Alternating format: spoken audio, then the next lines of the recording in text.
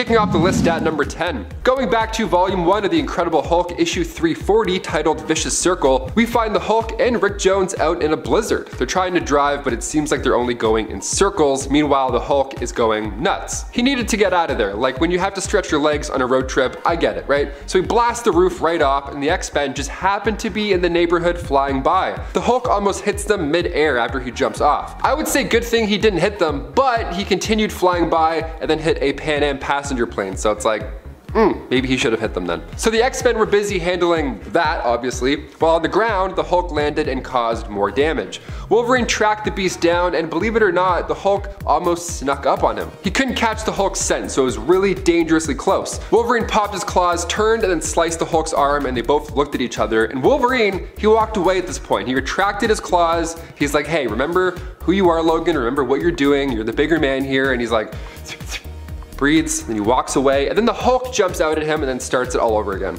He thunderclaps Wolverine's ears to smithereens. His enhanced senses, this for sure, got the ball rolling, got him pretty upset. After this, naturally, there's mayhem. They take turns beating the crap out of each other until the fight was eventually at an end because it was broken up. But Wolverine for sure won this round. He tried walking away initially. He's the victim here, folks, don't forget that. Number 9. Deadpool. The canceled Deadpool 3 movie would have been pretty amazing over at Fox. We would have seen Logan and Wade on a road trip from hell. It would have been much better than the last time we saw them on screen together.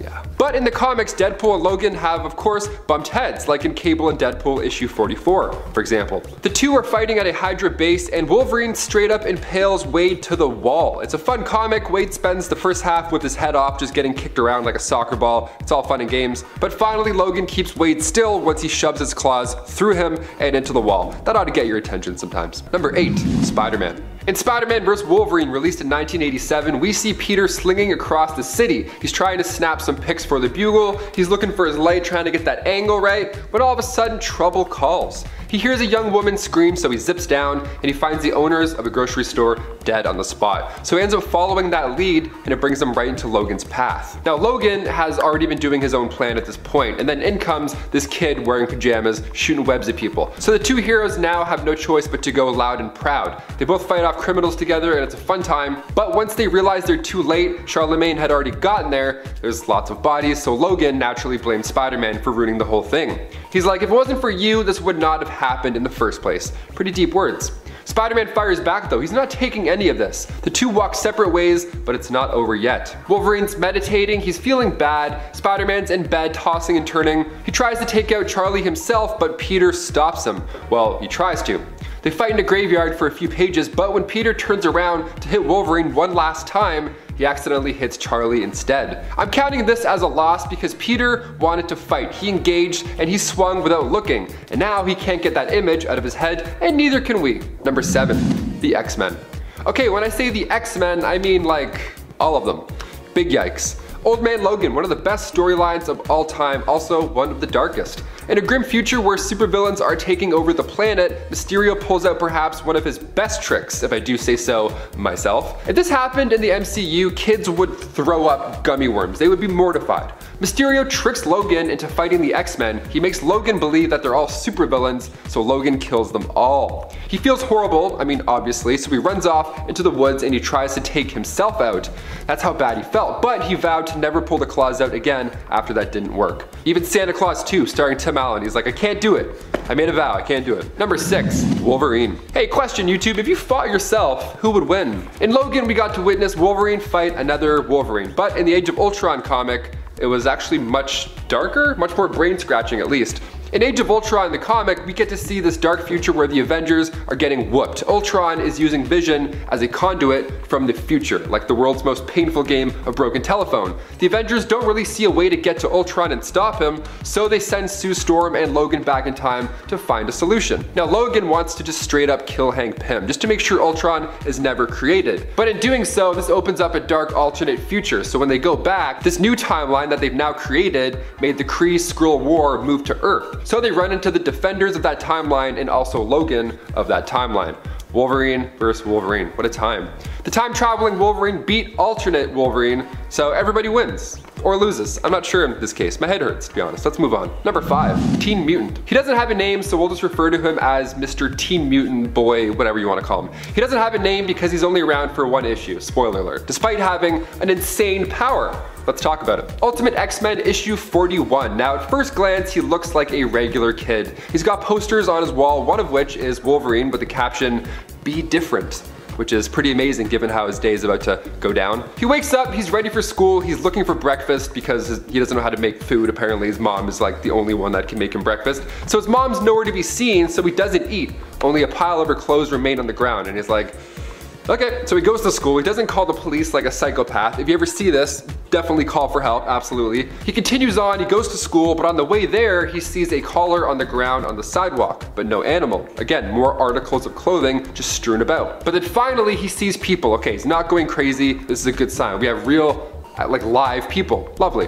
But I bet he wished that that wasn't the case. So he has this fantastic ability where if you're just near this guy, you don't survive to talk about it. He hears it from the guy in the poster himself, the Be Different guy, Wolverine. He finds him ducking out in a cave and breaks the news to him. What happened was when he hit puberty, he developed a specific mutation that radiates a series of toxins and acid-like poisons, and it basically wipes out any organic tissue. It turns it into vapor. So the amount of people that he ended up accidentally killing that day was in the 260s number, yeah. So he doesn't last for long because, well, Wolverine came out of that cave all alone. You do the math. Imagine your idol coming into a cave to kill you. It's not bad, I don't know, could be worse. If Hugh Jackman killed me, I'd be like, okay. That's not bad. Number 4, Lobo. We've talked about comic crossovers quite a bit here on Top 10 Nerd. They're a blast, I mean, for the most part. DC vs. Marvel showed us some pretty entertaining battles. I mean, we got to see Captain America versus Batman, Spider-Man versus Superboy, and of course, Lobo versus Wolverine. The third issue out of the 4, we find Logan bad-mouthing Lobo's favorite bar. Logan is talking smack and Lobo interrupts him with a nice chain to the chest. That ought to hurt. Wolverine ends up walking out of the bar smoking a cigar. Also, he's alive. How did this happen? We're not sure how this one ended up going down as most of this fight happened behind the bar, but to kill an immortal man, good on you, James. Number 3, Jean Grey. This next one played out in live action in everybody's favorite X-Men movie, X-Men The Last Stand. So good. It's not. Showed us Wolverine taking out Jean Grey in a mercy type way in order to stop the Dark Phoenix from causing mayhem. Now this of course went down in the comics as well, and it was much better on page than on screen. You can find it in New X-Men issue 148. Wolverine is telling Jean that Scott still loves her, although he's just maybe a bit confused at this moment. Jean is weak. She's saying she can't breathe, that she has this terrible feeling that she feels scared and weird, that there's voices inside of her head. She knows she's dying. It's a really sad part in the comics. And Wolverine can't take the pain on himself, but he can take the pain away for now. Hugh Jackman is a wonderful actor, don't get me wrong, so is Famke Janssen, but the comic is way harder than the movie. This whole scene here gets my throat that little like, I get a little tight throat feeling. So let's move on from really sad to really gross, shall we? Let's finish off like that. Number 2, the Hulk.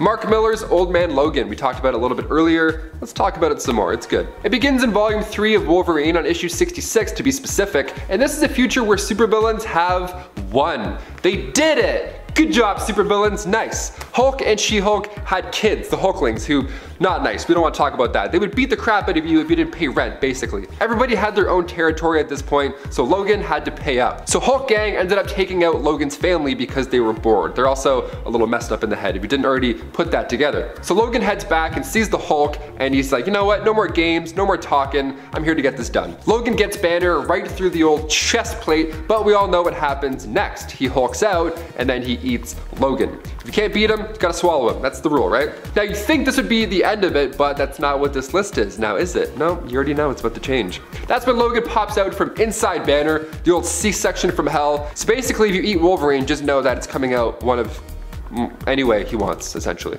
And finally coming in at number 1, everybody. What if Wolverine killed everybody, the entire Marvel universe? Could he do it? Would he do it?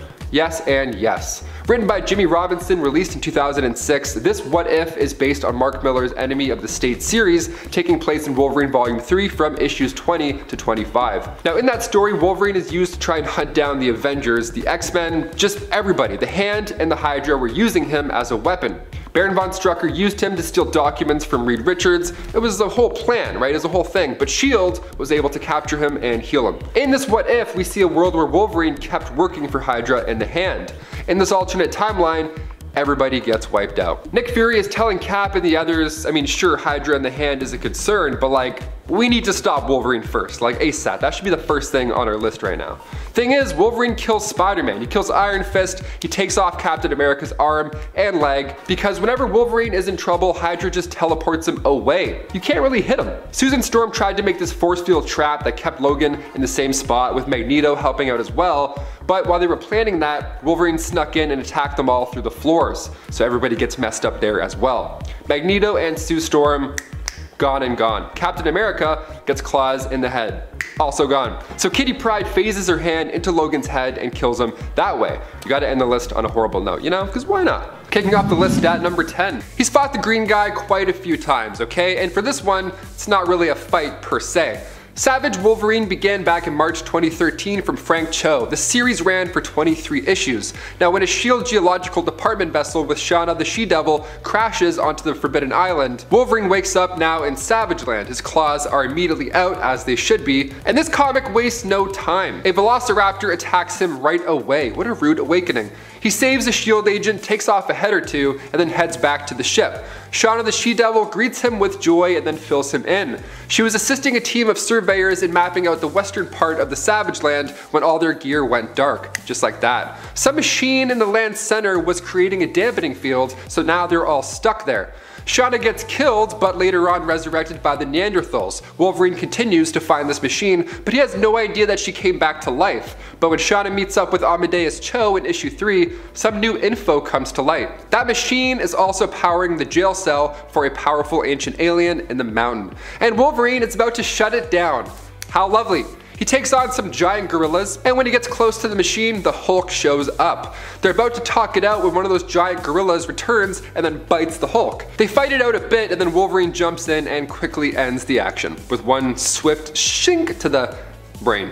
That ought to do it. Number 9. Captain America. Wolverine Origins began back in 2006. It ran for 50 issues and it kicks off with Wolverine on a mountaintop with the Muramasa blade. Now he's had all these memories returned to him from the events of House of M, and now he wants a little payback on all those responsible for messing with his life. He took on Nuke in the Vietnam fields, and then in issue 4, Captain America joins the battle. They take turns bashing each other in, metal slashing around, they're just punching each other in the head. It's good fun. Cap gets the upper hand on Logan when he crushes the tendons in Wolverine's forearms, but a mighty kick to the hematoma lump on Steve's thigh buys Wolverine quite a bit of time to recover. Cap catches up and the fighting resumes, but Wolverine has the blade this time around, and an injured Captain America stands no chance. If it wasn't for the X-Men intervening at the last second, Cap would have lost a lot harder. And before we continue on with this list, if you want to go ahead and give this video a thumbs up, that would be awesome. You know, it helps us out so much, and then in turn we can help you out and bring you that nerdy goodness. So hit that thumbs up, you guys are the best. Back to the list. Number 8, Cyclops. The X-Men Schism storyline from writer Jason Aaron comes a 5-part story that begins with Wolverine acting as Cyclops' bodyguard at an international arms control conference in Switzerland. Mid-speech, Kid Omega returns, and he makes everybody start spilling all their horrible, deep dark secrets. Cyclops and Logan are immune to this because, you know, superpowers. Sentinels are soon deployed worldwide, and a new Black King of the Hellfire Club is elected, Cade Kilgore.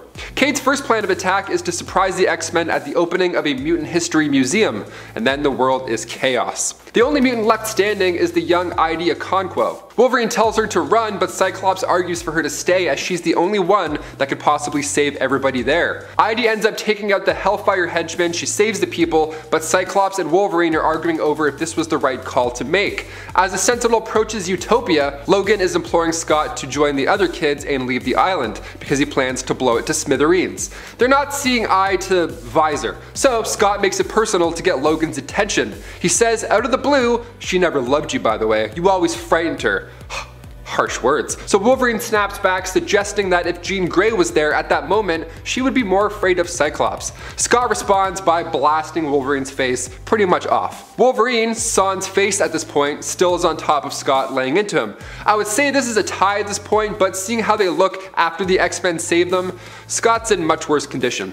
That's why you don't melt off Logan's face, man. It doesn't end well. The guy can heal. Just stop. Number 7. Quicksilver. After Quicksilver took the keys out of Cyclops' ride in Ultimate X-Men issue 3, you would think he had successfully thwarted the X-Men. All he has to do now was evade a hefty optic blast and hit the road. That was no problem seeing how he's the fastest man on the planet, but being the fastest doesn't mean you always have the upper hand. Sometimes you have to be the smartest. Wolverine was waiting for this moment to surprise Pietro. Logan just stood there with his claws out, he stood perfectly still, and Quicksilver ran right into him. When he asked Wolverine what he was doing here, Wolverine responded, wouldn't you like to know? And then he slashed him down to the ground. And then Quicksilver wasn't seen for quite a bit. Number 6. Silver Surfer. The first time we see zombie Wolverine was in Ultimate Fantastic Four issue 22. He got bit by zombie Hawkeye and Captain America, so his healing factor wasn't enough to save the day. Now when the Silver Surfer came poking around, everybody wanted a piece. Literally, they were so hungry, and this guy was like the holy grail of snacks. Hulk took the first bite, and soon after, Logan and the rest of the team dug in. They all then got cosmic powers and a full belly. Nice. Logan's idea of peeling back the candy coating and getting into the tender morsels inside surely helped put the plan into motion. Also, ew. Number 5. Iron Fist. In New Avengers issue 15, a friendly bout between Iron Fist and Wolverine is underway. No claws, no fist, no problem. It's a fun training exercise. It draws readers' attention and even other heroes in the issue as well. Wolverine is encouraging Iron Fist to tap out, but it's no use. Wolverine knocks him straight to the ground, saying he was only at a 6 this entire time. Out of breath, Iron Fist replies that he too was only at a 3, so Out of breath, Iron Fist replies unconfidently that he too was only at a 3. Okay. I don't want to be around either of these guys when they're at a 1. No thanks. Number 4. Age of Apocalypse Cyclops. Doesn't matter which universe you're indulging in, odds are Wolverine and Cyclops will go at it at some point. In Age of Apocalypse, Earth 295, Cyclops was mad that Wolverine was trying to get his girlfriend. Classic bro stuff. Similar vibes to the Ultimate Universe, only this ends much worse for Scott. When Jean chose to be with Logan instead of Scott, and as if that wasn't already good enough for Wolverine, he decided to slash out one of Cyclops' eyes, truly leaving him a Cyclops. Nothing like having that reminder on your face. What a harsh way to get dumped. Number 3. Namor. Namor the Submariner, Volume 1, Issue 24, titled Green War, was written by John Byrne, and it features Namor returning to Earth to investigate a Hilrithri invasion, which was the sentient plant race. Now they got Wolverine and forced him to fight Namor. Even on page we're told Namor's strength is far greater than Wolverine's, but Logan has speed and therefore gets the upper hand. The fight was interrupted by the Sorcerer Master Khan, who took out the plant dudes and brought Wolverine back to normal. But if this had continued, Wolverine would have kept slashing and kept healing. No water guns would have helped you this time, Namor. Number 2. Ultimate Cyclops. Ultimate Wolverine gets pretty jealous, and he takes things to a new height, literally, when he discovers that Jean Grey truly loves Cyclops. So Logan, now there was a deep rift growing between the two of them. So Charles was like, hey, why don't the both of you just go to Savage Land, work your stuff out, have some bro time, maybe become best friends? I don't know. They did not work it out or become best friends at first. See, what initially happened was Wolverine let Cyclops fall to his death off a cliff just so he can get Jean back. That's like some Lion King teen drama stuff. That's wild. Cyclops survived and then exposed Wolverine to the crew and then made him feel horrible about what he'd done, even letting Logan stay on the team. What a weird punishment. So Wolverine ended up changing his ways and becoming a leader, eventually becoming a role model for the younger X-Men, being friends with Cyclops later on. All it took was letting him fall to his death first. That's it. And finally, number 1, Shang-Chi. We're all counting down the days to see the newest MCU hero hit the big screen. Shang-Chi was first introduced to readers back in 1973, Marvel Special Edition. Since then, he's earned himself a spot on the Avengers and of course has appeared in other comics from time to time, like in X-Men Volume 2, Issue 62, titled Games of Deceit and Death. The X-Men seek out the help of Shang-Chi to take down Sebastian Shaw, but in comic book fashion, a little scuffle was to be had first. Wolverine compliments the punk on his first blow, even telling him that the first blood is his. But when you throw down with Wolverine, you throw down with the best there is. Wolverine has him pinned down and he's ready to finish off Shang-Chi, but luckily Storm came in and just settled it. What an exciting way to meet the X-Men. Damn. Kicking off the list at number 10, Hulk. When DC and Marvel combine powers, it's an odd but beautiful time. In DC's special series issue 27 titled The Monster and the Madman, Angry Orphan Bruce vs. Angrier Orphan Bruce. Who comes out on top? Well, given the title of this list, you already know what happens, but how? That's the question. Bruce Banner was working at a division of Wayne Research. He was developing a gamma gun, said to cure diseases, so Banner was hoping he could fix his mean green problem while at work. Sounds like a plan. But when the Joker comes in and steals the gamma gun, Bruce goes green, makes a mess, and in turn, Batman shows up to save the day. You can't just punch the Hulk until he goes to sleep this time around. You won't even get close. So Batman, in fact, does get close, a little too close for comfort, as his spine was seconds away from snapping like a pencil. So Batman used a chemical that would knock the beast out. Thing is, the Hulk can hold his breath for a long time, so in order for him to inhale, Batman had to kick him right in the stomach, and then down goes the Green Goliath. And before we continue on with this list, you guys know the drill. If you want to go and give us a thumbs up, that would be awesome. It really does help us out a lot at this channel, and obviously we like throwing all that nerdy content back, so it's a nice circle of love. Hit that thumbs up. Thank you. Back to the list. Number 9, Nightwing. Coming from the Court of Owls storyline, where a body was found with a message. Bruce Wayne will die tomorrow. That's what it said, written right there on the wall. Harry Potter Chamber of Secrets style. It's so mysterious, okay. Pretty concerning warning, but when Batman finds Dick Grayson's DNA under the victim's fingernail, he has even more questions. It's later revealed that William Cobb is the great-grandfather of Dick Grayson. Spoilers right off the hop. But Batman is trying to piece together this mystery alone. He's not sharing all these details, and Dick is obviously upset. He's yelling at Bruce, he's demanding to shed more light on this fact that he just dropped on him. Bruce interrupts him with a left hook to the jaw, knocking Nightwing down. He did this simply to check one of Nightwing's teeth for an owl logo. Now, to be fair, he did have the owl in his tooth. Bruce was right. Dick was supposed to be a Talon growing up, but I'm pretty sure there's other ways to check a tooth here. I mean, you have tech that can see through cars. I don't know, just tell him to lean back. Be like, what's that? And scan his mouth. That's it. Although a surprise bat punch works too. That clearly works as well. Number 8,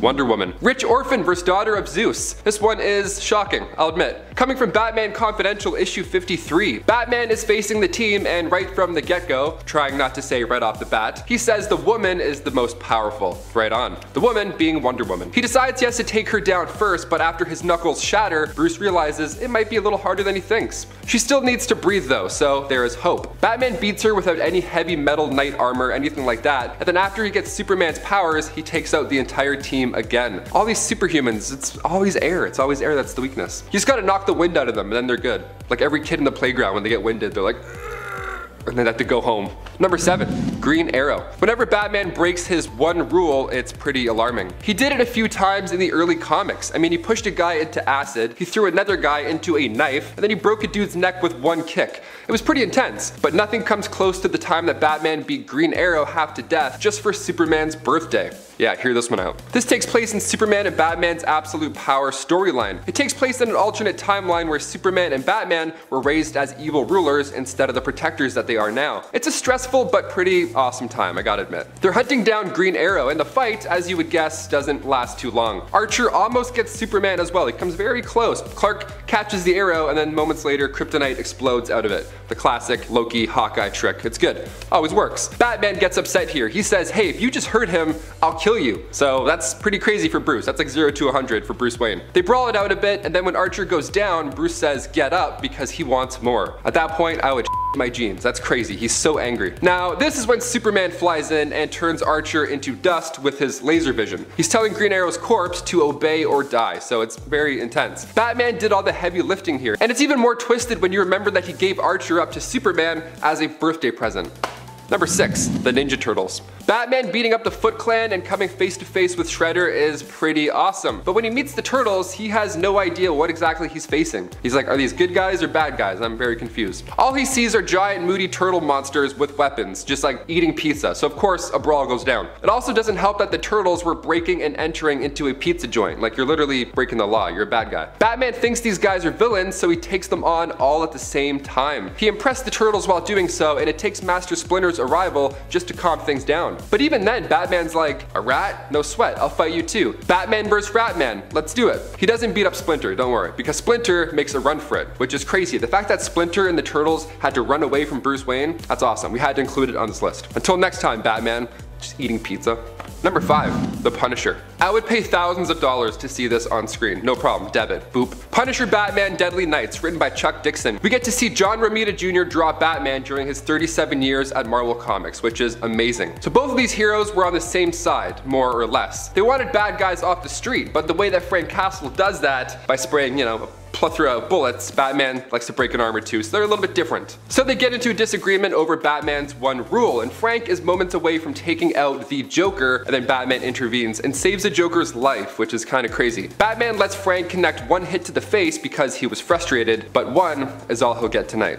Number 4. Superman. One of the biggest movies of 2016. It's been teased since I Am Legend in the very background. Batman vs Superman, Son of Krypton vs Bat of Gotham. Who will come out on top? Well, the general audience wasn't a big fan of this outcome, but Bruce Wayne took this one. Bruce almost ended the God too, but luckily he was reminded of his mother and therefore his own mortality, so he didn't go through with that execution. In Batman vs Superman, I mean, sure, Bruce had kryptonite, but Superman easily could have punched him into vapor. I wasn't too happy with this win, but after accumulating over $870 million in the box office, we figured it was worth a Martha mention. In the comics too, Batman has come out on top. In Injustice Year 5, Batman beats Superman in a back alley, and of course in The Dark Knight Returns, Bruce gets pretty close to ending the Son of Krypton.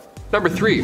Azrael. Right after the 1993 Nightfall storyline when Batman got wrecked by Bane, his back was broken. He decided to pass the Batman mantle to not Dick Grayson, no, instead he chose Jean-Paul Valley, aka Azrael. This guy is a crazy substitute. I mean, his run as Batman wasn't the same at all. Batman wasn't nearly as violent as Azrael. He's also just messy and irresponsible the way he handles things. Not really a great look for Gotham, but we have to admit he is a tad impressive because he did beat Bane with his, advanced Autobot looking suit. So he did a good job on paper. He was a decent successor, but not a permanent one. Once Bruce recovered, he had to physically force Azbat to leave the position. He got too cozy in the crime fighting life, but you know what? I don't blame him. But yeah, as far as being Batman, even the style changes were drastic. He had claws. I don't know, I'm not a big fan of claws. If someone was saving my life from a crime and he had claws looking like that, I would think I'm in more trouble. Number 2.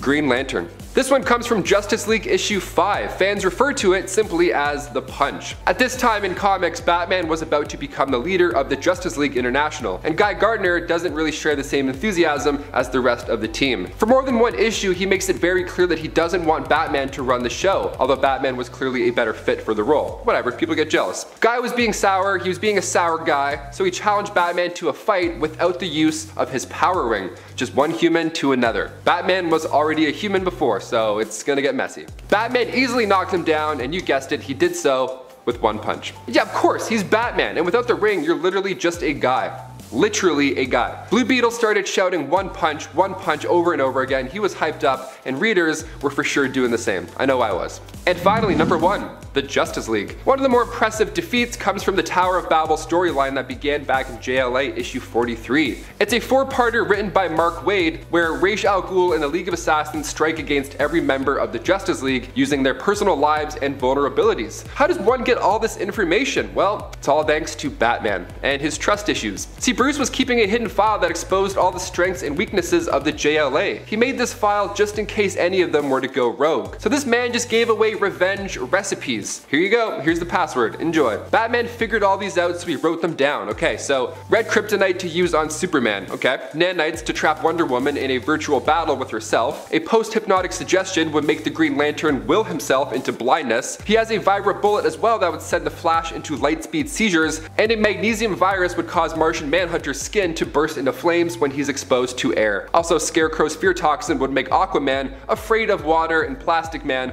well, you just freeze him and flick him. Some blame Ra's al Ghul, but I blame the guy who had a dirty file of secrets. I don't know. I don't trust rich orphans anymore, that's my thing. I'm for sure going through all my friends' phones now. And at 10, Cupid. First appearing in Green Arrow and Black Canary number 15 from 2009, Carrie Cutter, also known as Cupid, is a deranged Green Arrow attempted mimic, even if she isn't really that good with a bow in the comics, and former Special Ops soldier. Cupid first showed up in Star City at a scene of one of the Green Arrow's fights. She picked up the broken tip of one of his arrows and carved the infamous heart with an arrow through it onto her chest. She then began killing off some of his notable enemies in the hope that she may begin to fulfill his heart's desire.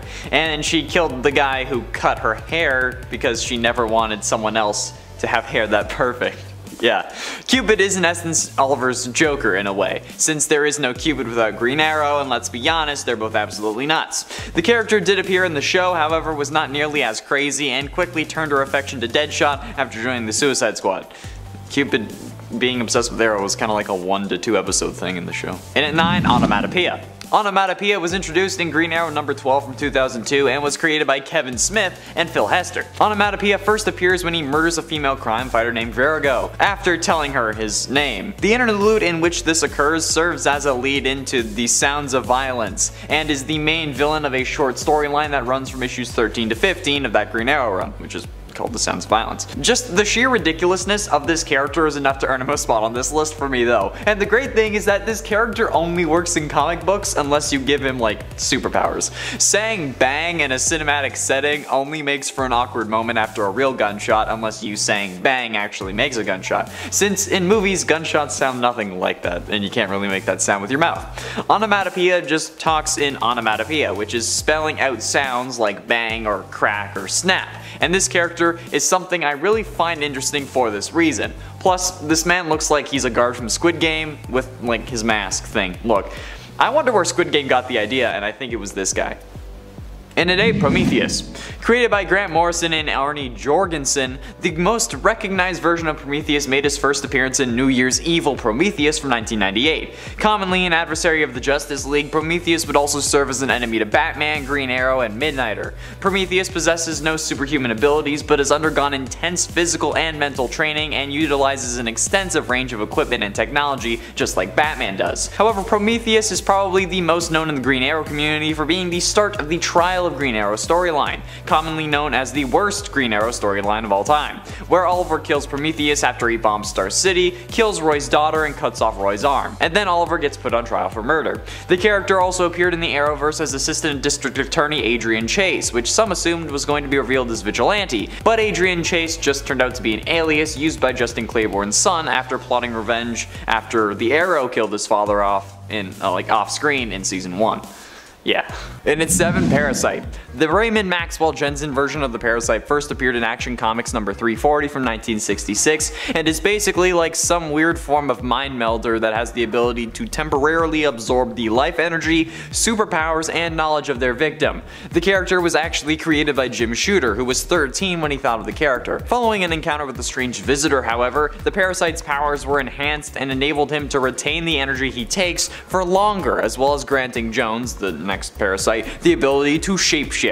He can now physically morph into his victims right down to their DNA, being able to access their memories, gain their natural abilities, and mimic their voice, which I think is pretty damn dangerous. At least it only lasts for a certain length of time though. However, Parasite also absorbs the weaknesses of superpowered individuals, even if someone else he absorbs has an immunity to it. And at 6, Mr. Mxyzptlk. Mxyzptlk possesses reality warping powers with which he enjoys tormenting Superman, or just making life difficult, because he's like a little sibling. His portrayal has been varied, with him being an outright supervillain in some instances and an anti-hero in others. But in most of Mix's appearances in DC Comics, he can be stopped only by tricking him into saying or spelling his own name backwards, which sends him back to the 5th dimension that he calls home, and keeps him there for at least 90 days. That's not even 3 months, bro. Come on. However, after Crisis on Infinite Earths, he was changed to having a new requirement that needed to be met for him to leave. That would change each story, such as Superman getting him to paint his own face blue. So Mix getting Superman to make Mix paint his face blue, like his own face. This is one of the few villains that actually uses Superman's other weakness, magic, against him, since most just resort to kryptonite. This guy has the ability to warp reality and do basically whatever he wants, and since he comes from the 5th dimension, he isn't bound by the laws of 3rd dimensional beings, whatever that means. But bro, what is with your name? I get that it's supposed to be hard to say, so it's hard to say backwards, but come on. Cut a guy some slack. I talk about Five Nights at Freddy's all day. Okay, I don't have room in my brain for this. Halfway through, in at number 5, Bizarro. Being first introduced in Superboy number 68 from 1958, Bizarro was actually a teen at first. However, an adult version of the character was introduced in the Superman newspaper comic strip, but he was wearing a B on his chest instead of an S. However, in 1959, we saw an adult version of the character introduced into the Superman comic books, this time wearing an S, in Action Comics number 254. Despite his complicated history though, Bizarro has all the powers of Superman except reversed. So instead of heat vision, he has freeze vision, flame breath, vacuum breath. Imagine a freaking Bizarro vacuum. That would be blessed. Why hasn't anyone branded vacuums like that yet? Like, this is an untapped market. And yes, I do mean actual vacuums, you sickos. And his other abilities are also flipped, like being able to see through only lead. And Bizarro is strengthened by green kryptonite, which only makes things worse for normal soups. Am I right? While Bizarro never really seems to come out on top, does that mean that since everything for him is reversed that he's actually winning all the time? Because if that is the case, I don't know if he should be on this list, because in his mind technically he would be undefeated, right? And at 4, General Zod. General Zod was first introduced in Adventure Comics number 283 from 1961 and is also a Kryptonian like Superman, therefore has the same powers, which makes him a pretty powerful adversary. It's like the whole conundrum of if you fought yourself, who would win? Or would you just keep fighting until you both collapse from exhaustion? However, what he has over Kal-El is experience. Being the leader of the Kryptonian military, Zod is an expert tactician and is trained in hand-to-hand combat. And while yes, they both pack a punch, knowing how to fight or predict your opponent's moves is also critical to winning. However, Zod's powers are often inferior to those of Superman, due to Superman being exposed to the yellow sun over the course of his entire life, while Zod typically only gets it for a short period of time before being returned to the Phantom Zone. This greater power combined with the superior control and experience with it gives Superman an edge over Zod's actual fighting skills, so that he does end up losing more commonly than not, if ever. So sorry Zod. Getting close to the end, in at number 3, Damien Darhk. Damien Darhk was the big bad for season 4 of Arrow, and ultimately was one of the most powerful villains Oliver had ever faced in the show, or even still has ever faced. Using a totem found on Lian Yu, because of course it was, everyone who dies around Damien can be absorbed as some form of mystical power that grants him plenty of different powers, much like those granted to Jedi through use of the Force. I'm not even kidding. Damien can stop people in their tracks, choke them, drain the life from them just by touching them, he has super strength, he can catch arrows midair with magic. Not to mention the team up in Legends of Tomorrow with Malcolm Merlyn and Eobard Thawne. Damien did ultimately eat the dust though at the end of season 4, when Oliver, with the positive vibes of an entire city behind him, ends up being able to overpower Dark's magic even after an entire city of deaths was powering him. Haven Rock's destruction was one of the turning points of the series, with tens of thousands of people getting killed in the explosion. Damien at this point was literally able to disintegrate arrows and bullets without even trying. Oliver shoots arrows at him and they just turn into smoke in front of him, and Damien's like, oh, I didn't even mean to do that. Penultimately, in at number 2, Deathstroke. Being introduced in the New Teen Titans number 2 in 1980 as Deathstroke the Terminator, Deathstroke is often seen as the archenemy to the Teen Titans. However, the character has also served as a villain for Batman, Green Arrow, and the Justice League, and is the main antagonist of Arrow Season 2. The show seems to be a more powerful version though when talking about brute strength, since his blood at this point contains Mirakuru, a basically super soldier serum that was ironically again found on Lian Yu and used to save Slade's life. After the Mirakuru is in his bloodstream though, he develops serious anger issues, and this is actually tied to his strength. The character returns in season 2 to extract revenge on Oliver by killing the ones he loves, but was ultimately defeated after Felicity injects him with the Mirakuru cure. The character then regains possession of all his marbles and helps Oliver in the season 5 finale, as well as having his own arc to find his son in season 6. Oliver helps Slade do this though, even though Slade killed Oliver's mother in the season 2 episode Seeing Red, but using a deleted scene from season 2, Oliver saves his mother in the post-crisis timeline that he creates, which is honestly something that I can respect. If you're recreating the universe, or the multiverse even, you might as well resurrect your dead friends and family, if you can. Finally, in at number 1, the Anti-Monitor. This is a show exclusive as far as I'm aware, since this played out totally differently in the comics. However, in the Arrowverse Crisis on Infinite Earths crossover event, Oliver dies while trying to save as many people from Earth 38 as possible, resulting in over 3 billion lives being saved while he held off the Shadow Demons. Later on though, Oliver, instead of being resurrected by the Lazarus Pit and having his soul restored to his body, ends up becoming the Spectre, a pseudo-god in the DC universe and the catalyst to restoring the multiverse in this crossover. This also comes with a wicked set of powers, but nonetheless in a one-on-one fight Oliver both held his own and beat the Anti-Monitor head to head, which is freaking nuts. This man had literally wiped out the multiverse, and yet here we are with a new set of Earths because Oliver, with the help of the Paragons, willed it so. The battle was wicked, the death was heartbreaking, yet either way Oliver managed to defeat what was in essence a god, the god of the antimatter universe certainly, and gain some sweet powers to boot. Attaboy Oliver, you're who I pray to now. And at 10, Chameleon. Being the first villain Spider-Man ever faced way back in Amazing Spider-Man #1 in 1963, I think Chameleon is more underrated than he should be. Being able to look like anyone at any time is pretty damn overpowered, especially when you can use it to look like Spider-Man and use suction cups to stick to walls, even if that's slightly unrealistic. This character is especially powerful when he has superpowers, like in the 90s animated Spider-Man series, where he could simply look at you and end up transforming into you. That's actually insanely overpowered when you look at it like that, since he can also transform his clothes in that show. He could be fleeing from Spider-Man and then turn the corner and be anyone, so it's certainly someone to fear, unless they're the original version who has to use disguises and makeup to look like anyone they want, since that process takes time and it can't really be turned on or off at will. And at 9, Mysterio. First appearing in the Amazing Spider-Man #13 from 1964, Quentin Beck does not possess any superhuman abilities. He is a formal special effects artist, illusionist, and actor who uses his talents to commit crimes. He is a founding member of the Sinister Six as well, which is an impressive feat on its own considering how he has no powers. In the first battle with Spider-Man, after he frames Spider-Man for robbing the Midtown Museum, Mysterio obstructs the hero's spider sense with gas and dissolves his webbing with chemical abrasive. However, Spider-Man tricks Mysterio into revealing that he was the actual one who robbed the museum. Then Spider-Man revealed that he had captured that moment on tape. Mysterio was then sent to jail, blaming Spider-Man for his ruined career. However, the abilities of Mysterio are actually really impressive, with a lot of his powers seemingly only being able to be accomplished with CGI and post-production rather than with practical effects, which is what he was using. And I was actually going to be a special effects artist. I even started going to school for it, so trust me, his stuff is absolutely insane. And at 8, Venom.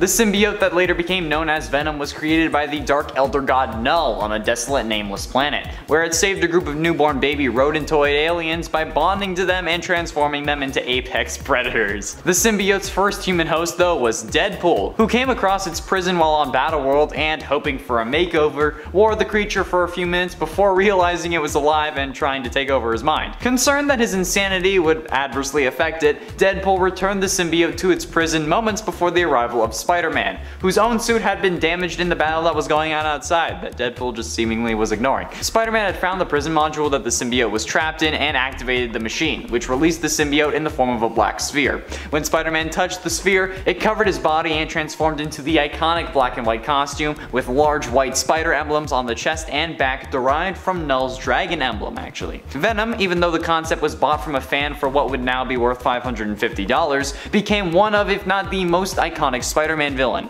and with the ability to block out the spider sense, it's a surprise Peter even managed to come out on top. And at 7, Count Vertigo. Count Vertigo is the last descendant of the royal family that ruled over the small Eastern European country of Platlavia that was taken over by the Soviets and later became devastated by the Spectre. First introduced in World's Finest Comics #251 from 1978, the original comic book version is much more interesting than his modernized TV show counterpart. Also, basically all of these characters have appeared on the show, just because they're also some of the Green Arrow's most iconic villains, so I will be making comparisons. Count Vertigo first appeared in Star City, where he attempted to steal back the jewels his parents had to sell when they had escaped to England after the war. The victim of a hereditary inner ear defect that affects his balance, Vertigo has a small electronic device implanted into his right temple that compensated for this problem. Tinkering with the device, Vertigo learned that he was able to affect other people's balance as well, distorting their perceptions of what they would see, and basically they couldn't tell up from down, which he calls vertigo, even though vertigo is just the sensation of a room spinning when it's not, instead of like not knowing where you're going, whatever. But still, this is how he works in the comics, whereas on the TV show he was a dealer who made a substance known as vertigo that nearly gets Thea killed in a car accident because she was being dumb. Yet even though he's killed off in season 2, vertigo as a substance remains present throughout the rest of the show. I think it made its final appearance in season 6 though, but I'm not sure. And at 6, Constantine Draken. First appearing in Green Arrow Volume 3, number 27 in 2003, Konstantin Draken is a short guy, much like myself prior to grade 11. As a child, he was teased for this by other children, but once he started killing people at the age of 10, he found that he was no longer sensitive about his stature, which I guess is understandable, because like, why would you care if you're being made fun of if you could just kill them, right? I mean, it solves the problem. But when troll-like monsters began to terrorize the Elvast Corporation's construction sites, the company hired Draken to take care of it. However, he ran into the Green Arrow, who was also investigating the monsters. Draken was able to defeat Oliver, however he didn't kill him because he wasn't getting paid enough yet. He then seemed to act as if he was on retainer for Elvast, killing Black Lightning's niece because she discovered information that proved the troll monsters were actually created by Elvast through an imperfect vaccine side effect. Oh god, I can hear the comments now. In the TV show, Draken was Adam Hunt's head of security, and later on an assassin version of the character popped up played by a different actor. That was in season 3, and they thought that he had killed Sarah Lance, but I don't know if they intended for that to be the same character. On the wikis, they're like kind of interchangeable. It depends on who you ask. Halfway through into number 5, Brick. Brick is certainly an interesting guy. Daniel Brickwell was originally a low-level henchman or enforcer for various mobsters in Star City and also ran his own street gang. However, he had a brilliant criminal mind and higher aspirations to go with it. We love a dreamer. In the wake of a demonic attack against Star City, he began to expand his gang's criminal activities, particularly illicit substances sales, and push them into areas left vacant by other criminal organizations. However, this guy also has a power, first being introduced in Green Arrow Volume 3, number 40 from 2004, Brick is literally made of brick. In essence, the DC version of the Thing, but a bad guy. Which is a stark counter to his Arrowverse counterpart, who was just a mob boss introduced in season 3, even though metahumans were introduced into the Arrowverse that season as well, because Flash season 1 had started at that point. They could have just put him in Star City and made him a brick, but oh well. In the comics though, Green Arrow challenged Brick to a duel over who owned Star City. He shot a glue arrow into the back of Brick's mouth, blocking his throat and suffocating him, but rather than allowing him to die, Green Arrow saved him, warning him that if he steps too far out of line again, next time he's gonna die. But since this incident, his interference with law enforcement and the political figures of Star City had either ceased or vastly subsided, which I have to say is a pretty sexy power move from Oliver. And at 4, Merlin. Long before becoming the vigilante Green Arrow, Oliver Queen was inspired to take up archery after hearing of the exploits of Arthur King, otherwise known as Merlin the Magician, a master archer with acute accuracy. Years later, Merlin challenged the Green Arrow to a public archery duel and defeated Oliver. With that victory under his belt, Merlin vanished for years before resurfacing as a member of the League of Assassins. He and Green Arrow faced off against each other again when Merlin attempted to assassinate Batman, but Green Arrow managed to intercept Merlin's arrow with one of his own, saving Batman's life. Merlin admitted that Green Arrow had improved since their last encounter, but he escaped before he could be captured. In the show, the Dark Archer is played by John Barrowman and is named Malcolm Merlin, CEO of Merlin Global Group and father to Tommy Merlin and, spoiler alert for season 2, Thea Queen. He is a recurring character in the first 5 seasons and is a villain in most of his appearances, with the exception of a couple times throughout when it served his better interests. Spoiler alert yet again for season 5 because I feel obligated to because it's my favorite show. He ultimately dies in Lian Yu after Thea activates a landmine and he takes her place on it. They were lured there by Adrian Chase, aka Prometheus, so that Oliver could save his son, but yeah. If you haven't seen Arrow, go watch it, please. Getting close to the end, in at number 3, Atrocity. Introduced and only seen in the Spider-Man game Spider-Man Edge of Time from 2011, Atrocity was created after Anti-Venom went into a blind rage, accidentally knocking Otto Octavius and Walker Sloan into Walker Sloan's gateway. Time-traveling gateway, by the way. The three then fused in the space-time continuum. I tried getting Taylor to put this on a list for ages, so here I am putting it here because holy damn, this is a villain. Atrocity would occasionally attack Parker or O'Hara with its teleportation tentacles throughout their journey in the Alchemax building, until it eventually revealed itself and attacked Peter Parker. Atrocity was defeated but would later appear again, attempting to kill Peter Parker at the same time that the CEO of Alchemax was fighting Miguel O'Hara. We, as Parker, manipulated Atrocity into attacking electrified pillars, stunning it. Peter then took this opportunity to remove Atrocity's tentacles and send them through the time gateway. These tentacles were then used to drain the Alchemax CEO of his powers. After both Atrocity and the Alchemax CEO, who is revealed to be Peter Parker, were vulnerable, they were knocked into the gateway together simultaneously, resetting the timeline. This absolute monstrosity is also able to teleport himself through time and space, in the addition to all of his powers. So yeah, An atrocity for sure. Penultimately, in at number 2, Red Goblin. After the collapse of S.H.I.E.L.D., the Carnage symbiote was secured in the Lockbox, a privately run vault at the bottom of the Atlantic Ocean. Agents Crane and Coleman, though, infiltrated the Lockbox and stole the symbiote, delivering it to their employer, Norman Osborn. After receiving the symbiote, Osborn bonded with it to become the new Carnage, hoping that it would be the key to regaining his Green Goblin persona. While the symbiote initially seized control of him, Norman offered to teach it more nuanced and sadistic ways to kill people, an offer that the symbiote eagerly accepted, turning over control to its new host, restoring his appearance and purging his body of the nanites, preventing him from augmenting himself with the Goblin formula. Osborn then used the symbiote to kill Phil Urich, and after pretending to be mortally wounded in a rematch against Spider-Man as the Green Goblin, unveiled his new partner by transforming into the monstrous Red Goblin. Osborn used the symbiote to great effect, incapacitating Spider-Man's allies and loved ones, and bonding a portion of it to his grandson Normie Osborn to turn him into the Goblin Child. Spidey was only able to defeat Red Goblin by taunting Osborn, saying that killing him in that form would only give Carnage the credit and not him, which caused him to rip off the symbiote. Then Spider-Man was able to destroy it. Finally, and at number 1, Graviton. If you're not familiar with Graviton, just know that he's essentially Magneto, but with gravity instead of metal, which is already making you think, oh, and that's exactly right.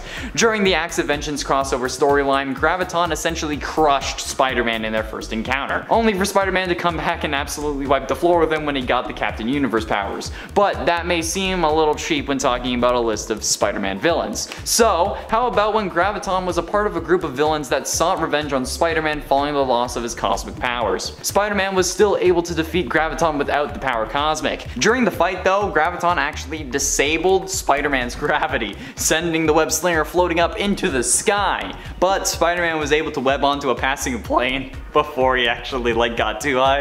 And then when Spidey got back to the ground and to the fight, he took an unprotected by gravity Graviton out with one single punch. So needless to say, Spider-Man has some pretty sick licks to lay out. And at 10, Lex Luthor.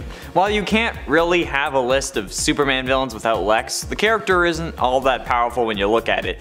Sure, he's popular among fans and runs a business, so he has some pull in society and whatnot, but in reality, he's just the dude with mommy issues that is just jealous of Superman. Sure, at some points he may wear and pilot a mech suit that gives him advanced weaponry and whatnot, but otherwise he's just a guy who pays other guys to fight for him.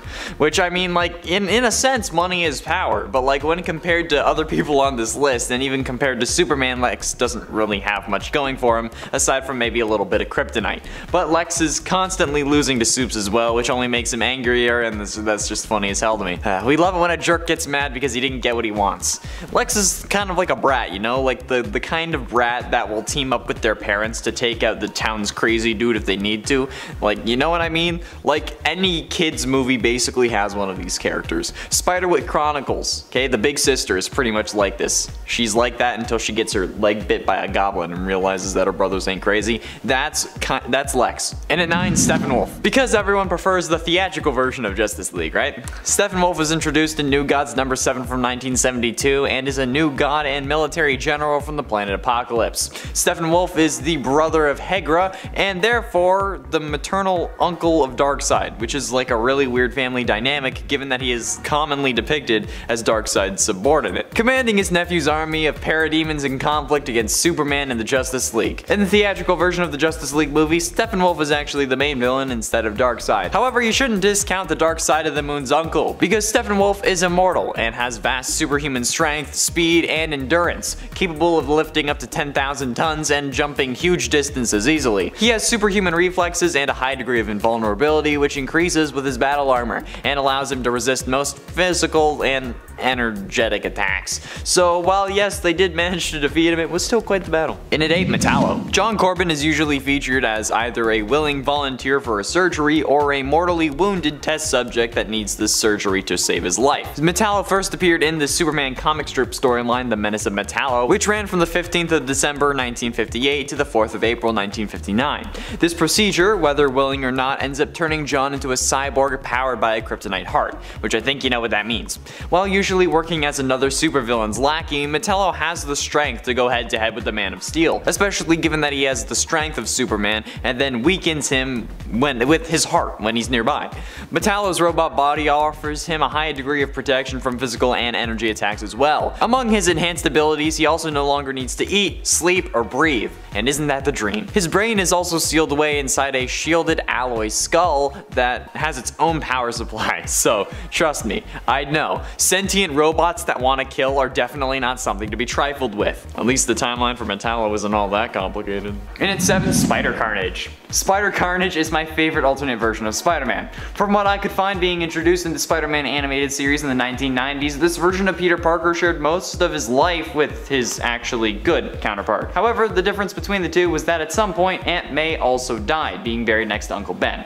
But thanks to some messing around with interdimensional portals, a version of the Carnage symbiote sensed Peter's anger and combined with him, turning him into Spider Carnage, a villain set on revenge and the destruction of all realities. Peter Parker with the Carnage symbiote and then a desire to destroy reality, oh my god. However, he was ultimately defeated when the main series Peter brought the Uncle Ben from another universe to talk to Spider Carnage and actually brought him down and made him sacrifice himself to save all reality. Damn, I love this show, I really do. If you haven't seen it, it's on Disney+. Please watch it if you can, it's so good. And at 6, Morlun.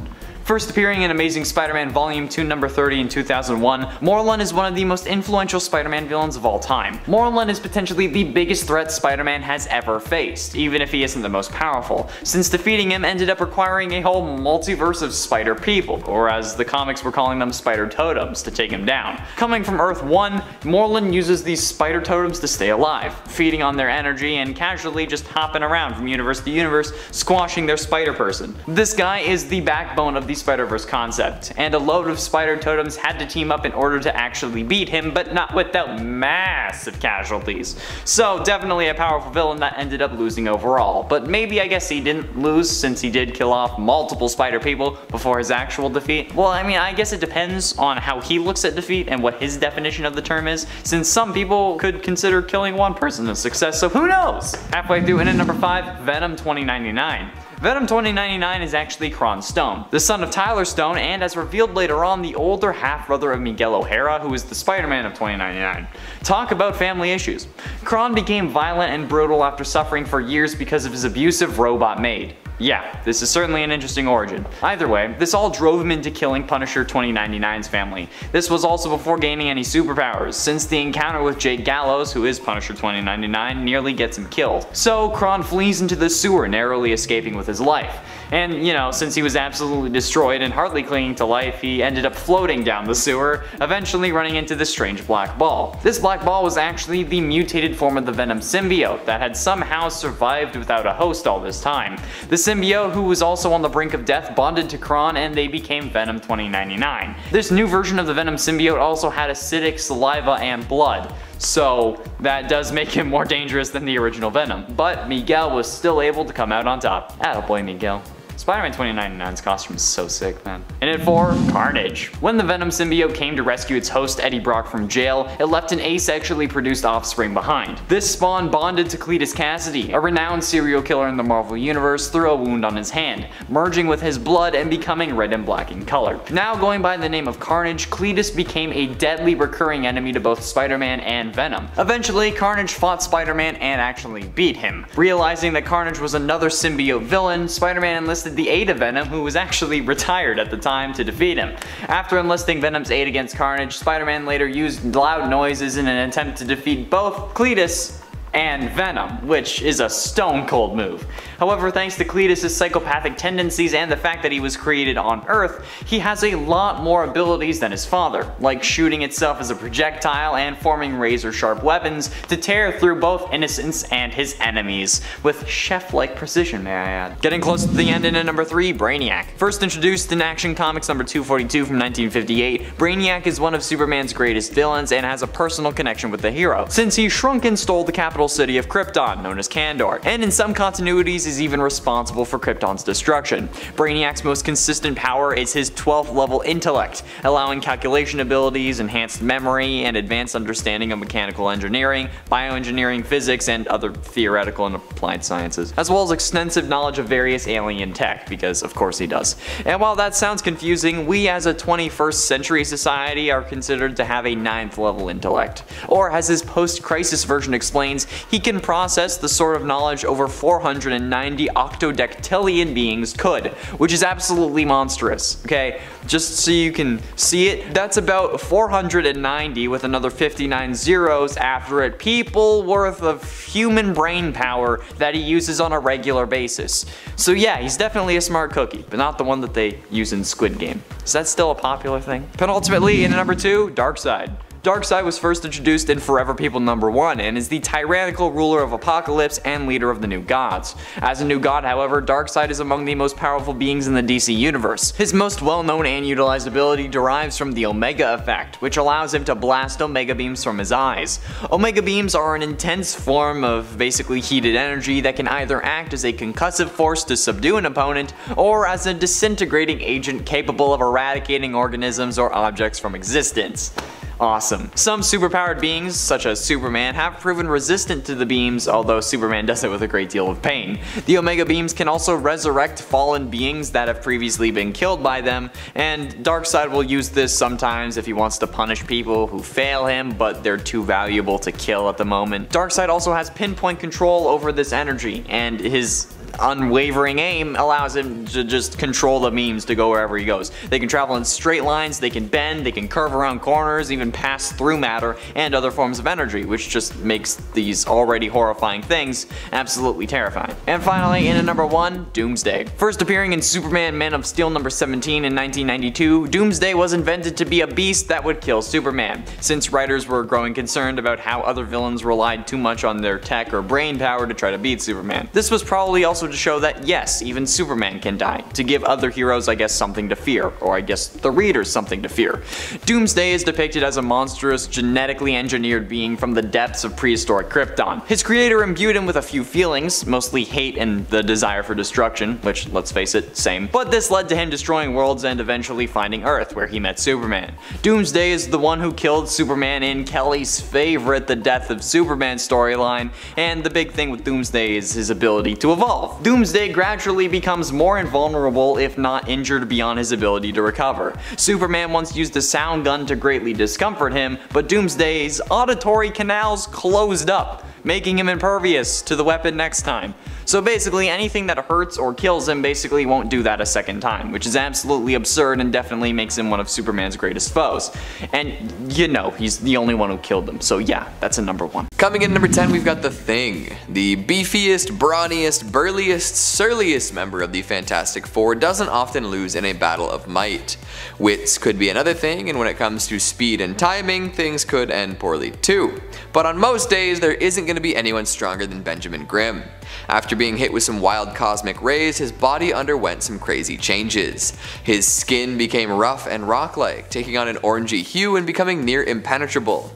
His toughness and density are through the roof, making him very hard to hurt. Along with his inbuilt armor, he also has a whole lot of additional wicked physical traits. Based on strength alone, he's one of the most powerful characters going. In fact, most consider him a consistent and classic rival to the Hulk. Incredible stamina, durability, and sensory adaptation round out his legendary bulk, and he technically is immortal if he chose not to revert to his human form every year. He doesn't age, can't really get hurt, and packs quite a wallop. In fact, after standing toe-to-toe with the mighty Green Mutant many times, the Thing has indeed definitively won against the Hulk before. So how does he manage to lose a fight? Well, you can't win them all. When the Hulk heads to New York to get revenge on the Avengers, the Fantastic Four is waiting for him. Ben Grimm hops out in front and takes on the Hulk, and the battle is pretty evenly matched. However, at the end of the massively destructive fight, the Hulk reigns supreme. The Thing collapses, totally wiped, and the Hulk is able to move right along. Dang, and we thought that incredible stamina would go on forever. Maybe next time, right? Coming in number 9, we've got Mark Grayson. This one's a bit of a bummer, don't you think? A burgeoning young hero getting his ass beat by his own father. The father that seemed to promise to protect the Earth from any threat? Such is the life of a Viltrumite. Mark Grayson, aka Invincible, was just getting a handle on his powers. He'd realized how strong he truly could be, but his dad, Omni-Man, was definitely stronger. But that's not too big a deal, right? Papa Nolan is gonna stick around and defend the Earth too, yeah? Teach Mark the ways of being a hero, maybe hit some sweet dance moves to a song called Hot Milk. Wrong. Omni-Man is actually evil and looking to conquer as many planets as possible. Damn, dude. When Mark attempts to stop him after he kills a plethora of supers, Omni-Man lays an absolute beatdown on his son. It is super brutal, my goodness. Coming in number 8, we've got John Stewart. One of Earth's Green Lanterns, John Stewart is blessed with all the powers one would expect. As leader of the Green Lantern Corps and a member of its honor guard, he's quite the formidable fighter. Renowned for his sharpshooting and building skills, not many can hold a candle to this hero. However, he isn't perfect, and all of the powers in the world won't help you if you get too cocky. The classic tale of human hubris. Nobody's immune to it, no way. While working with Martian Manhunter to contain the anti-life equation, they realized they'd need to save the planet of Xanshi. The folks there were slowly being poisoned, and to make matters worse, the planet was laden with bombs that were set to blow. John, thinking that he was super powerful and unstoppable, decided to fly an injured Martian Manhunter to safety before heading down solo. Guess what though? The bombs were yellow. You know, the one color that renders a Green Lantern useless. So all he could do was get the hell out of Dodge, leaving Xanshi to an explosive doom.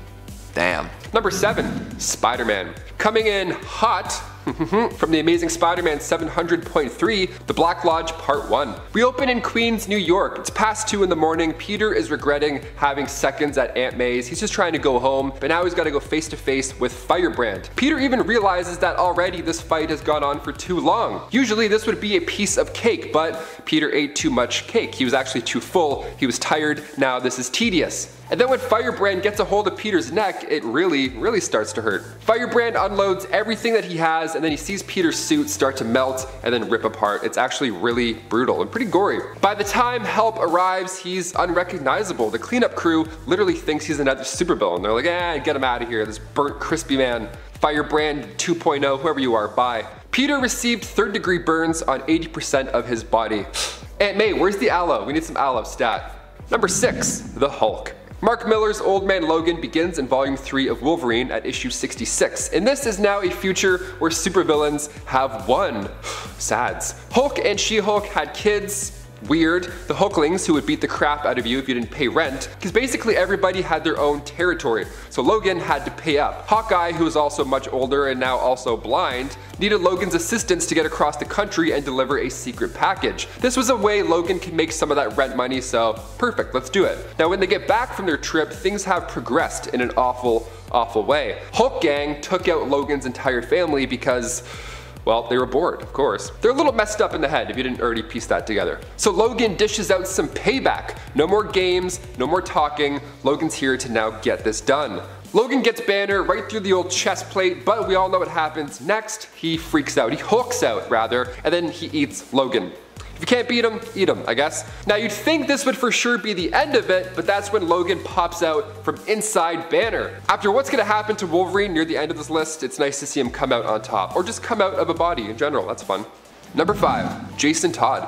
Of course this is going to be on the list. A Death in the Family is a 4-part storyline written by Jim Starlin and published in 1988. It contains perhaps one of the biggest, darkest moments in DC Comics history because we see the Joker beat the second Robin, Jason Todd. And when I say beat him, I mean he beat him with a crowbar and then used an explosive for good measure. He was a goner, for sure. And also, it was your parents' fault. Pause this video, go yell at them, come back, like it, click play. Yeah, DC left it up to readers how this story ends for Robin. Nowadays, fans are coming together on Twitter to see director cuts of movies that haven't even been released yet. So it's a little better now. We have a bit more of a squad. The actual beatdown, of course, is awful, but emotionally the Joker destroys the Boy Wonder as well. He used Jason Todd's birth mother, he blackmailed her in order to get closer to Jason, and it worked. Betrayed by his birth mother, and then the Joker too killed her. Double whammy, triple whammy.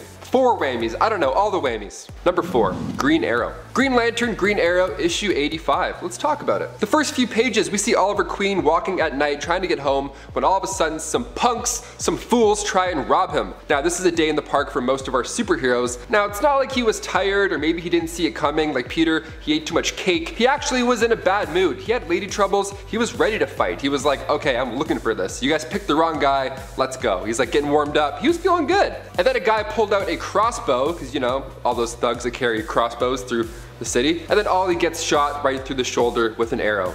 Irony at its finest. Coming in number 3, we've got Jean Grey. To be immensely powerful. Too bad the world isn't fair and something can always go wrong. Take Jean Grey for example. Telekinetic and telepathic powers beyond compare, a connection with the powerful cosmic entity the Phoenix, a bunch of awesome mutant pals. What could be better? Well, not experiencing a terrifying magnetic aneurysm, I guess. Yeah, that did not turn out too well for poor Jean Grey.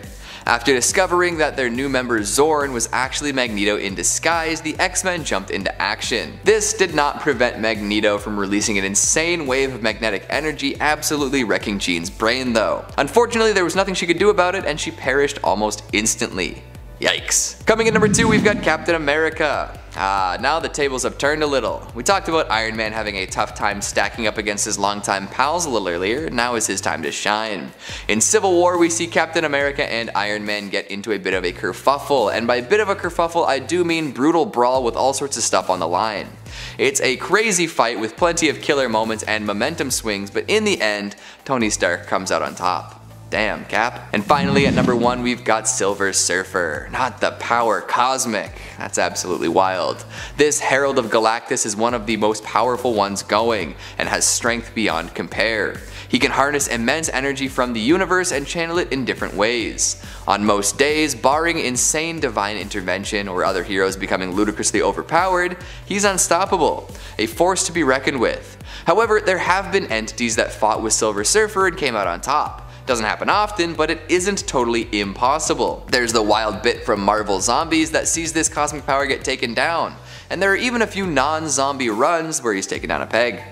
Adam Warlock knocked him out to prevent Silver Surfer from joining a fight against Thanos. Oh, and at some point Deadpool gained the powers granted to Heralds of Galactus too, which was very interesting. Made for a good fight, that's for sure. Coming in at number 10 we have Quicksilver, the speedster that both Fox and Disney were throwing into the movies, which had a lot of comic fans confused. Like how many nerds out there had to explain to their friends why the same character was in 2 movies but played by different people, but they weren't in the same universe. Thankfully the MCU is now all connected and we don't need to have that conversation again, as long as Sony doesn't try to rip Spider-Man away from us. I couldn't handle that another time. For fans of the X-Men comics, you will be well aware of the House of M storyline. This was one of the most monumental events that has ever happened in the Marvel Universe, and it changed the mutant race forever. Scarlet Witch was going through an immense amount of emotional stress, and she was at her breaking point and decided that she would use her reality-altering powers to reshape the world forever. She called out, "No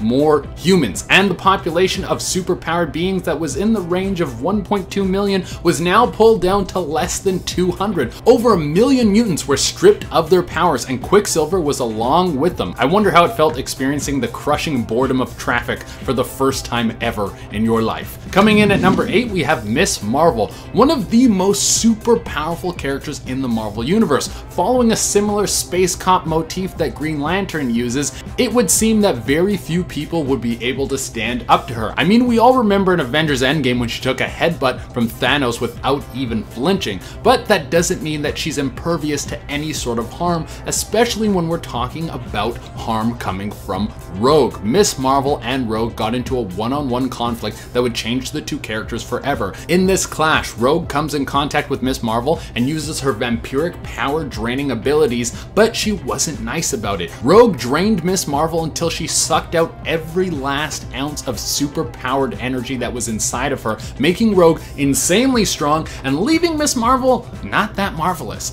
Coming in number 7, we've got Nightcrawler. Most folks like living life without a gaping hole in their chest, but most folks also can't teleport around in the blink of an eye. It's a tough world for a teleporting superhero, especially one with a drive to help as many people as possible. Nightcrawler, being a genuine hero, puts his life on the line and pays the price. In a future where there are no more mutants thanks to a lovely spell cast by Scarlet Witch, only one hope remains. Incidentally, this hope comes in the form of a mutant girl named Hope. Subtle. When Bastion, a super advanced sentinel from the future, comes back to kill Hope, Nightcrawler gets in his way. Unfortunately, in the way also means that the Sentinel's arm is right through Nightcrawler's chest. Oops. In a last-ditch effort to keep Hope alive, Nightcrawler uses all of his strength to teleport her away from the murderous machine. Once he completes that task, he runs out of fuel and dies. Coming in number 6, we've got Eric O'Grady, and this one is painful. Eric O'Grady, one of the least lovable Ant-Men, lived his life like a bit of a loser. However, he was still indeed Ant-Man, with all of the powers that came along with the title. Plenty of potential there, that's for sure. And even though he was no saint in life, he was definitely a hero in death. Somehow a child fell into the clutches of the Descendants, a group of artificially intelligent super cyborgs. They may look human and act human, but they definitely aren't. And this is proven when they delve deep into the depths of cruelty and stomp poor Eric to death. He saved the kid, but was unable to come away with his own life. Ouch. After being reduced to a bloody pulp, the cyborgs also took his likeness and created a new Ant-Man, one that would infiltrate his old team and betray them at a critical junction. Coming in number 5, we've got Shazam. What? Shazam? The closest thing to Superman we've got without getting Superman. Who's gonna beat him in a fight? I suppose you can't necessarily count on him to be at 100% mental fortitude though, considering that underneath all of that ancient magic and musculature, there is a 15-year-old with a strong heart. There's a lot that goes on in a teenager's brain that might cause him to make some bad decisions, you know? Like in the case of Shazam versus Harley Quinn, for example. Quinn tosses a hammer at Shazam, who seems to think it's gonna be an easy fight. He has the strength and reflexes to deal with that hammer no problem. And here's the thing, he keeps talking to Quinn after he catches the hammer and doesn't really do anything with the wayward weapon. So what happens next? The hammer explodes. Oh boy. Shazam, you could've won the fight, but you didn't. Coming in number 4, we've got Iron Man. Oh Tony, if only you were better at getting along with people. All throughout Iron Man's history, Tony Stark has been a bit insufferable. Although he's a super genius with a heart of, well, maybe not gold, but something like it, he tends to rub people the wrong way. So even if he manages to defeat plenty of supervillains and keep the world safe, he's still got some other stuff to contend with. From time to time, he'll do something that really makes another hero mad, and that hero might decide to fight Iron Man. And in a lot of these cases, Iron Man doesn't fare all that well. Like, he's lost to pretty much every mainline Avenger at some point, from Spider-Man to the Hulk to Thor to even Black Widow. It's tough when you paint such a big target on your back, but I'm sure he understands. Right after that, we have Doctor Strange. Doctor Strange lost his powers in one of the coolest, dumbest ways possible. Earth was under attack from the Impericul, which are a futuristic robot race from another dimension. They hate magic and travel through time and space to destroy it in every form. The Impericul came to Earth to battle Doctor Strange, and Strange summoned up all the magic on Earth into his body in an attempt to destroy the Impericul leader, but this failed and left Strange in a weakened state with no magic left on the planet for him to use his powers. Coming in at number 2, we have Wonder Woman. Strength is a cornerstone of this character, and with the loss of her powers, it was shown that she can represent that in more ways than one. In the 70s, Wonder Woman willingly gave up her powers because she sought to follow her heart. If she was to stay the superpowered goddess, it would mean she would have to return to Themyscira and leave behind the heartthrob Steve Trevor. In her newly depowered state, she didn't give up her life of hero work. She went on to study a new martial art, probably making her even more powerful in the long run. I mean, if you can kick someone's butt while you're just regular flesh and blood, then when you pack some superpowered juice into that, you can start knocking people out like 19-year-old Mike Tyson. Part of the change to this character was to coincide with the women's movement that was happening in the 70s. DC Comics wanted to represent a strong female character that could be closer associated to the female readers that were picking up the comic.